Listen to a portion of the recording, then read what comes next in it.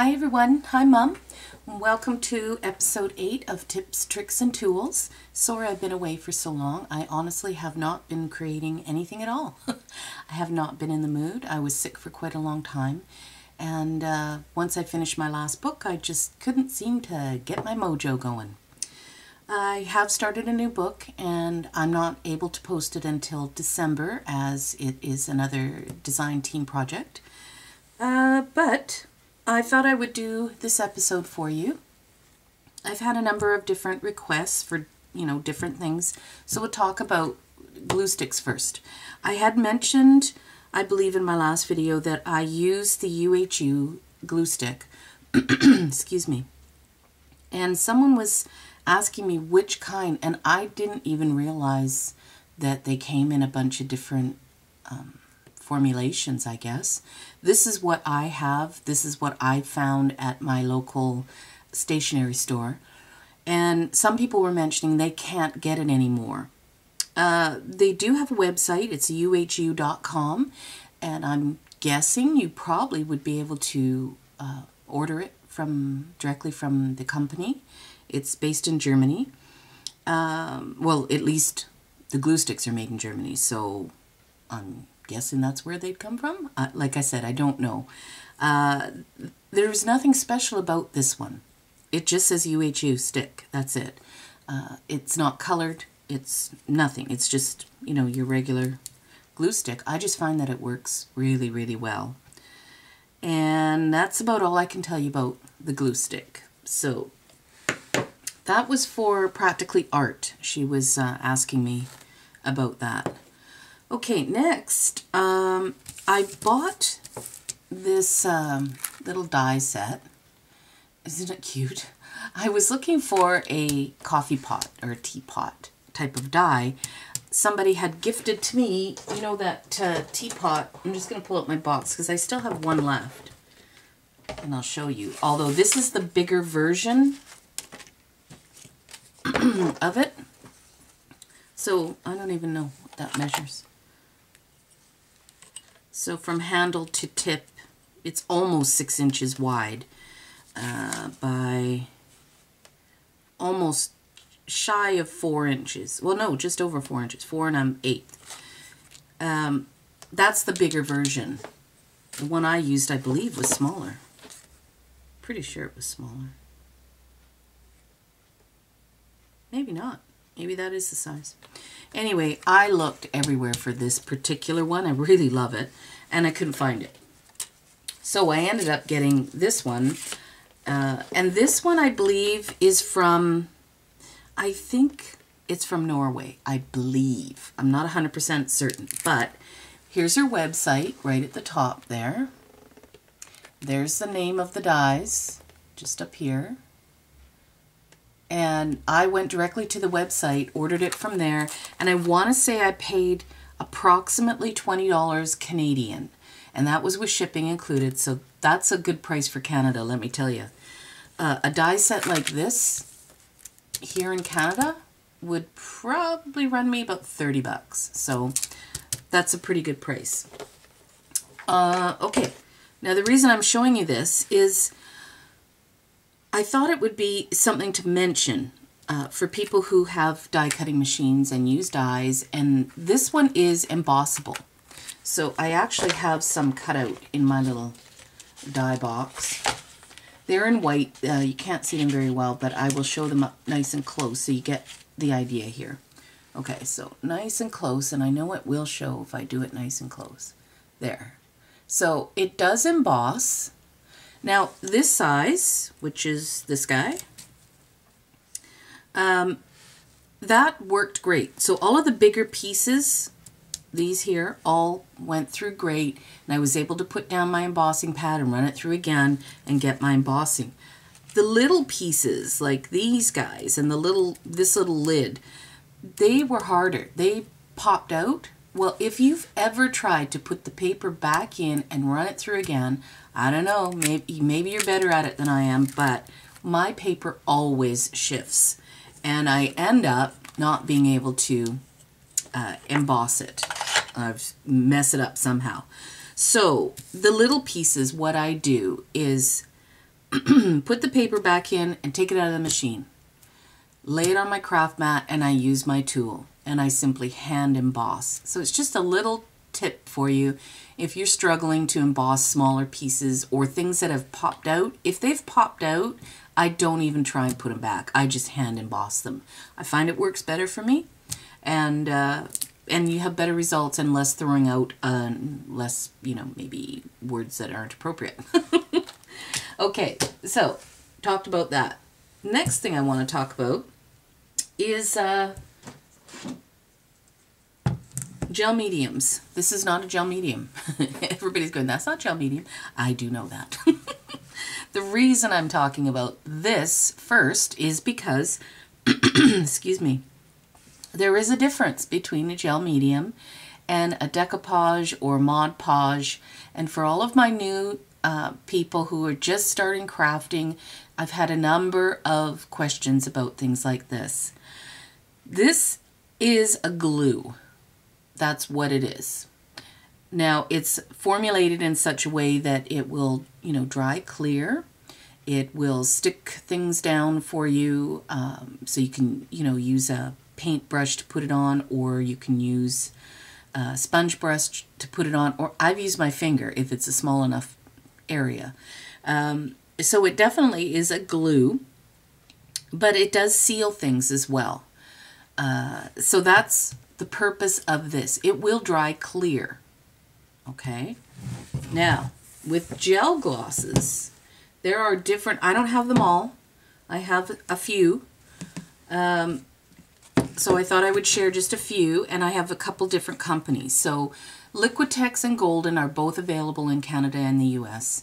And I believe in the UK as well. I think it's harder to find, but yes. And if you're having difficulty finding it in your area, Amazon.com does carry most of the gels.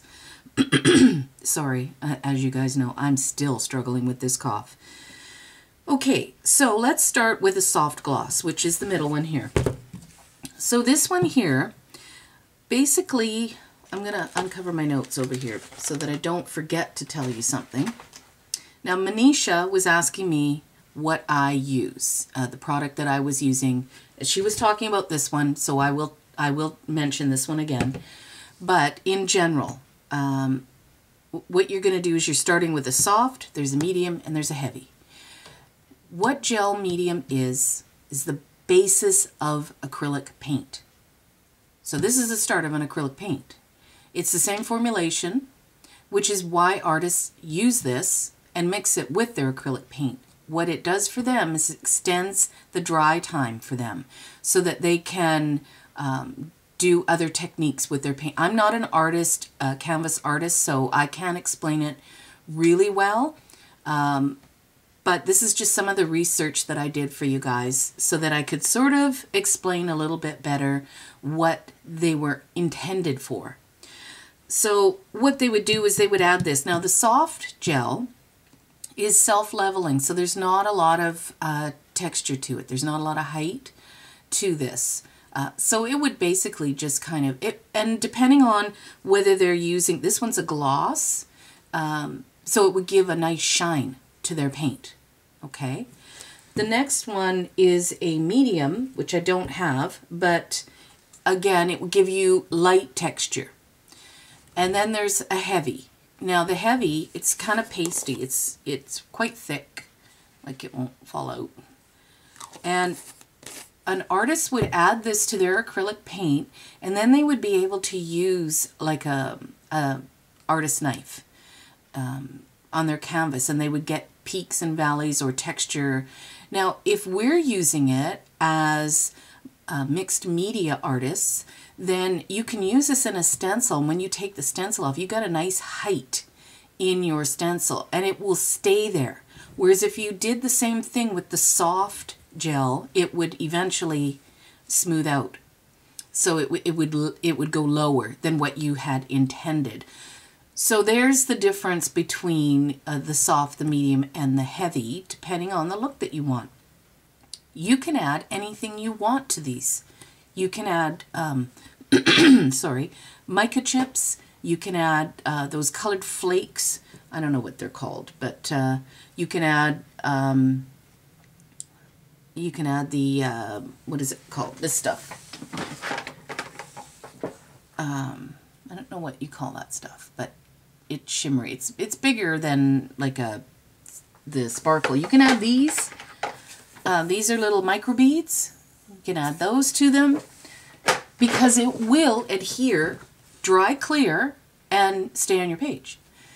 Now, depending, what I've read is that if the higher the gloss, the more transparent the finish is. So if you're using like a matte finish, you might find it's slightly duller than if you used a high gloss, you know, medium. Let's see, did I touch all the bases? I think I did. So you can also buy them already done up if you don't happen to have things that you want to add. This is the only one that I have. Well, I have another one. It has sand in it. I mean, you can do those things yourself. I'm lazy, so I bought it like this. This has mica chips. When you buy things like this, it will dry clear and then just leave your chip color sparkle behind. Same with the sand. You get a neat texture to it. You can color them. You can add acrylic paint to them. You can add your Lindy's mica powders, your, what is the other one called? Well, you know what I mean. There's all kinds of micro powders out there, and I don't know all the names to them, but they all do basically the same thing. So if you're wanting to color after, it will accept color, just not as well as if you mixed it in with the gel. So if you're kind of wanting a translucent look, instead of just like a clear kind of shiny, you know, like when you buy paper pads and they've stamped an image over it that they've just done clear embossing on it, this will be the look from here. That's what you will get with that. But if you don't want that, yes, you can color them. I found that it was a little harder to color them. And if there's anybody out there who has any other ideas to use with your gels, you know, please say so. The last one I want to talk about is this one. Now, this is kind of, I'm not thrilled with the name of it. It's called a gloss medium and varnish. Now, I think of varnish as stuff that you put over furniture. I believe the varnish refers to the result that you get, the look that you get. It's not actually varnish that's in here. Again, it's a medium. It's a gel medium. So again, you can add paint to it. Add it to paint or whatever. This one is meant to enhance the color of the paint. So each kind of gel that you purchase does a different thing. It has some other property in it that changes whatever the artist wants it to do. And like I said before, I'm not an artist, so I don't know all the uses that they would use them for. I know what I use them for. So this one here, I really love this one because when I'm printing something, you know, like a digital kit, and I want the color to be a little more enhanced, I'll put this over it and it will pop the color off the page. It will brighten it. So an artist adds this to their paint and it intensifies the pigment of the paint. That's what this one will do. Okay? So it's just a little bit of research for each individual to find the company they prefer, the gel they prefer. Like I have this one, and it's just a cheap gel. Now this is called a medium gloss gel, but it's really liquid, you know, compared to Golden or Liquitex. Those two companies I find have the best quality for me personally. I'm not saying it's the best out there. I'm saying for me personally, I like these the best. This one I just strictly use as a glue. That's pretty much what I use it for. Just to use it up. And that's about it. I think that's all. I did buy this one. And actually, if anybody knows about this one, I haven't used it yet.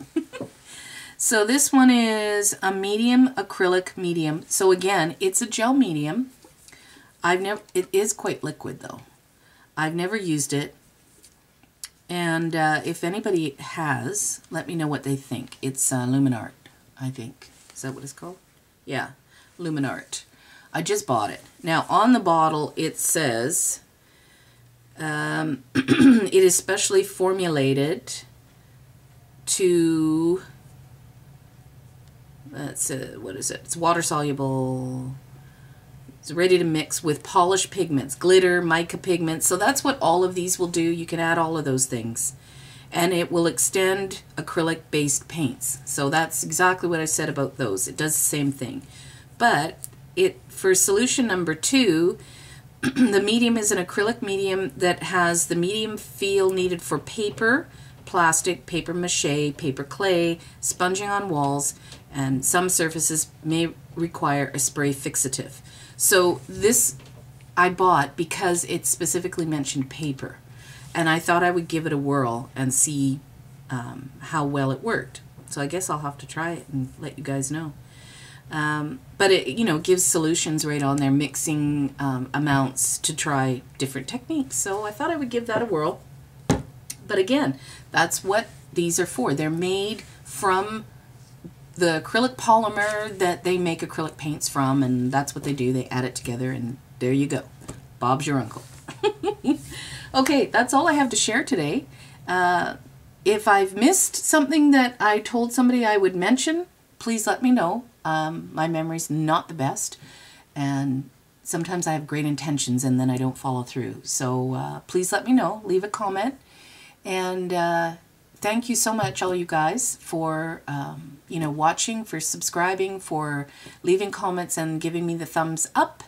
And also, as a closing note, I'm going to congratulate Gina from Las Vegas, who won one of my journals to mark my 6,000 subscribers. Thank you again. And like I said before, random draws will be happening. I won't do any more the rest of this year. It will be into the new year now. And hopefully my dollar, the Canadian dollar, will rise. It's really, really bad right now, so it's very expensive for me to mail. That's all I've got today. So I hope everybody's doing well, and I hope to talk to you soon. Bye.